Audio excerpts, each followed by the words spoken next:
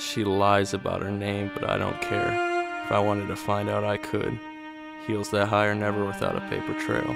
But as long as she pays me that same cash, she can sign her name Norma Desmond for all I care. She tells me a story about something missing.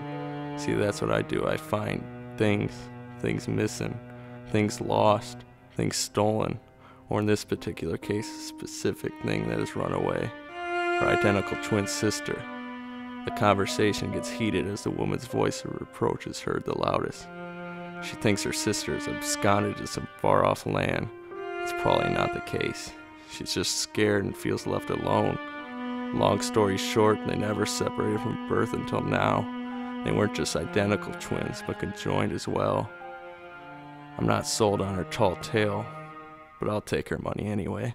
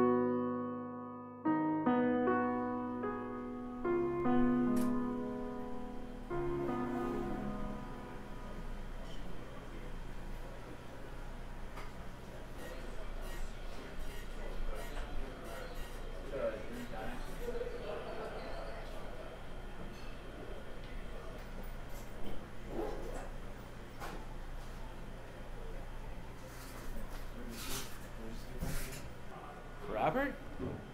Where the hell have you been, man?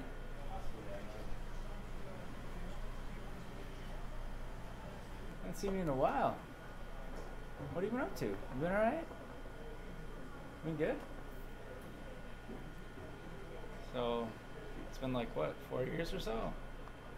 Man, been doing okay.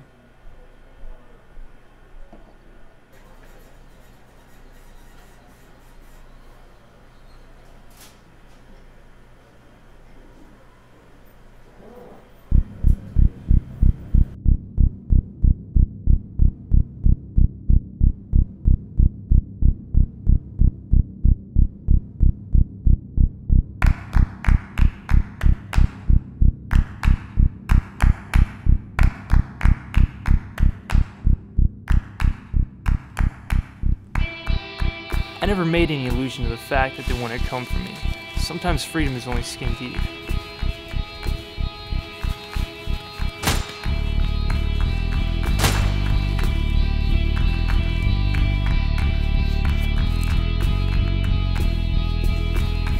It was only a matter of time, and instead of feeding into my paranoia and letting it cripple me, I chose to live instead. I chose to make friends and to fall in love.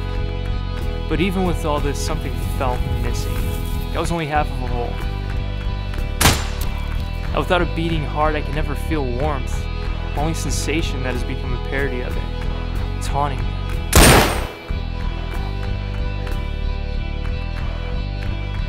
I believe now that to understand human life, you have to first experience death.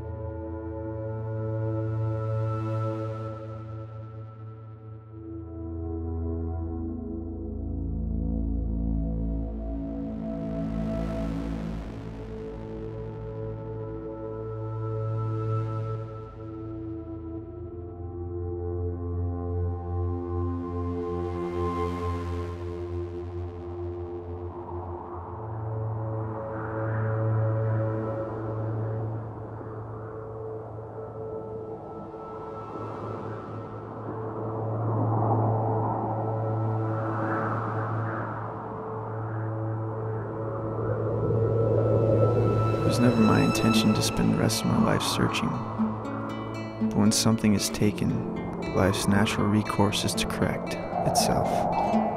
So many are apathetic now, their life without meaning. But I do not wander without aim. I'm constantly exhausted because I constantly search. I find no solace in wasted sleep.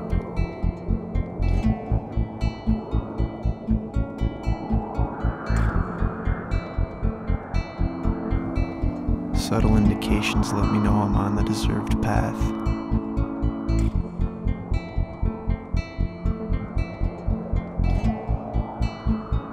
As the earth fights to find itself, I fight to find myself as well.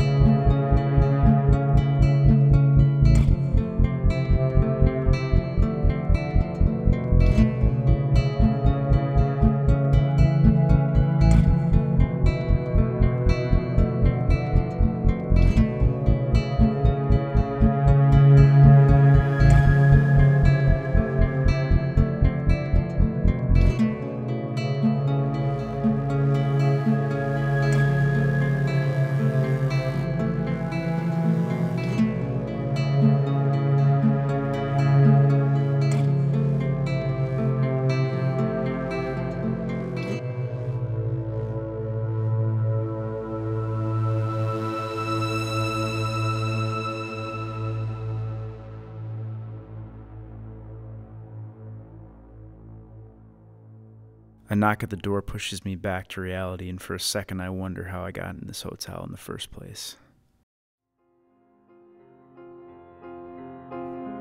The walk to the door felt more like a walk down death row. I hear a woman's voice on the other side, and I start to feel like I'm in one of my own stories.